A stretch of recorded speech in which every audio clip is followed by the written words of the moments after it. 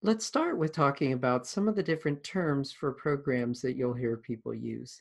First of all, a program itself is just a generic term for a complete set of instructions that does something.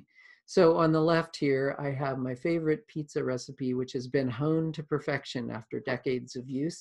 And as you can see, it's just a series of instructions telling you what to do when you want to build the pizza.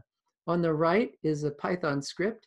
It looks more complicated, but again, it's simply a series of commands or of instructions that tell how to do something for the computer.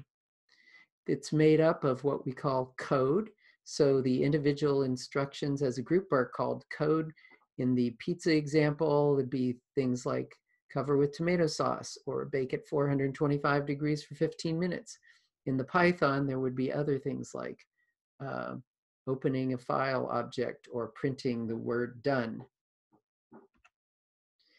Another term that you hear frequently is application or app for short. An app is really a series of several programs that are working together under the hood. And so as an end user, you usually just see the one application. We are familiar with apps on our phone, things like Instagram, or apps on our desktop computers, like Microsoft Office products like Word and Excel. So those are examples of apps that we're familiar with.